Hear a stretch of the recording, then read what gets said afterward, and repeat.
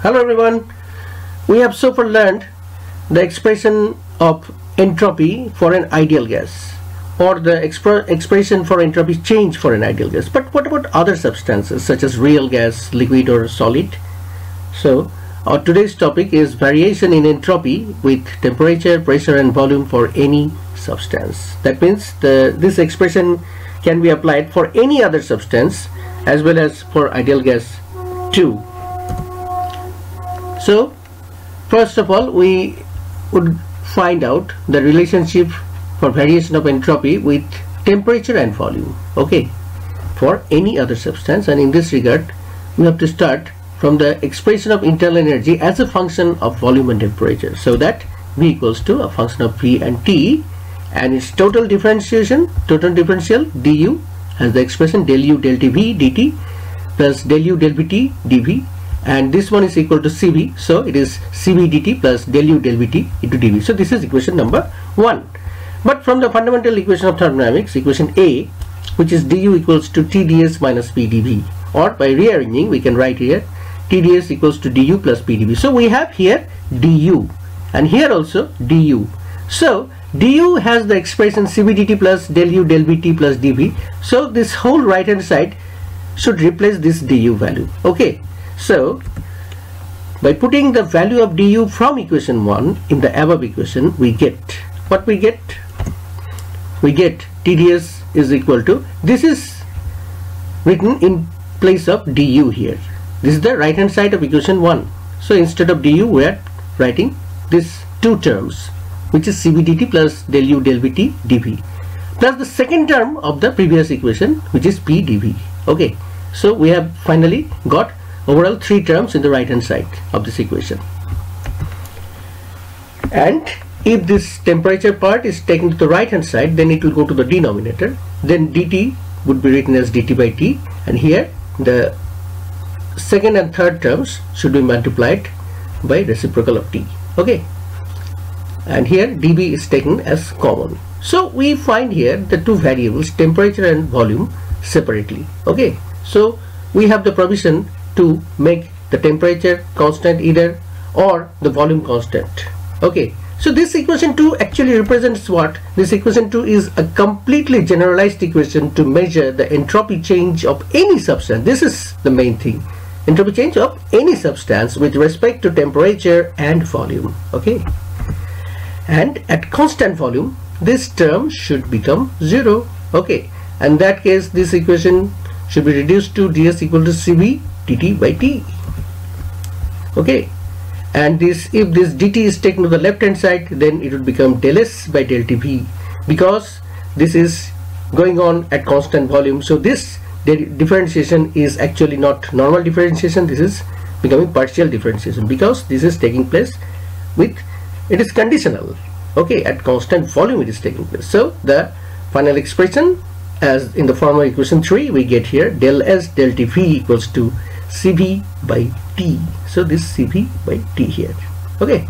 And if temperature is made constant, then this part would vanish and this dV would go to the denominator here, and since temperature is constant, so this differentiation would become a partial differentiation, that means del s by del V T, okay. So this way we get equation 4 as del s del Vt equals to the second term of the previous equation number 2, okay. So in the right hand side, the dV term is vanished, and the term which is left after sending this dV to the left hand side, this term is left 1 by t del u del Vt plus P. So this is equation number 4. So equation 3 expresses entropy change with respect to temperature at constant volume for any substance, and equation 4 expresses entropy change with respect to volume at constant temperature for any substance. So for any substance is very important thing, okay. This any substance means any substance. It may definitely, it is ideal gas, it is applicable for ideal gas, and in case of real gas can also be they can be applied. In case of liquid or solid, they can also be applied, okay. Just think, for ideal gas what would happen? This is from the Joule's experiment, this part would vanish because this is 0 from the Joule's experiment, so you will simply get P by T, okay. And for real gas, this value is n square A by V square, okay.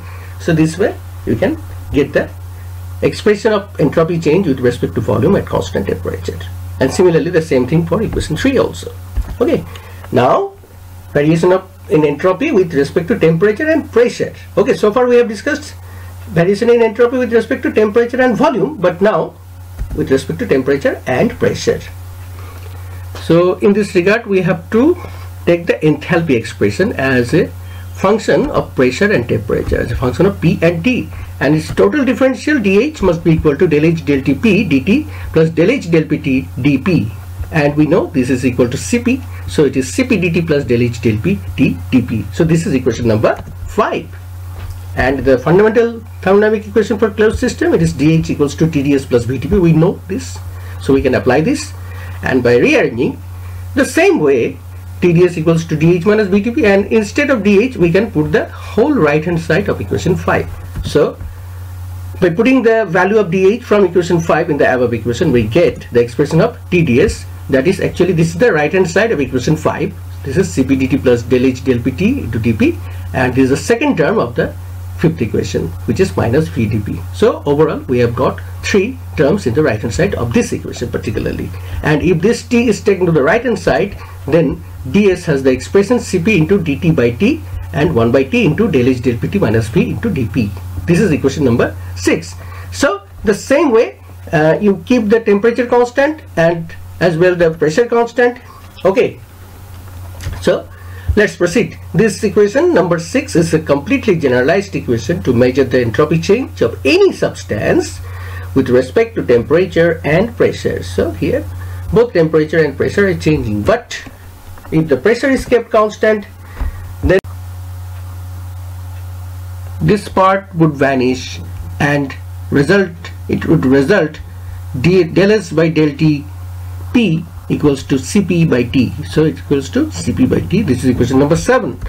And if the temperature is kept constant, then the first term would vanish, the second term would be left, and the dP part would go to the left hand side, and it would give an expression of partial differentiation. This is del S by del Pt equals to 1 by T del H by del Pt minus V. This is equation number 8. So equation 7 expresses entropy change with respect to temperature at constant pressure for any substance, and equation 8 expresses the entropy change with respect to pressure at constant temperature for any substance. Now, so which equations we have obtained so far? Here is a gist. Okay, equation 2, okay, equation 3, 4 and equation 6, 7, 8. All these equations have been derived today in today's lecture. Equation 2 expresses change in entropy with respect to temperature and volume for any substance. Equation 3 denotes change in entropy with respect to temperature at constant volume. Equation 4 denotes change in entropy with respect to volume at constant temperature for any substance. Equation 6 denotes change in entropy, expression for change in entropy with respect in terms of temperature and pressure, or with respect to temperature and pressure for any substance. Equation 7 denotes change in entropy with respect to temperature at constant pressure, and finally equation 8 denotes change in entropy with respect to pressure at constant temperature. Okay, so that's all for today. Thank you. Have a nice day.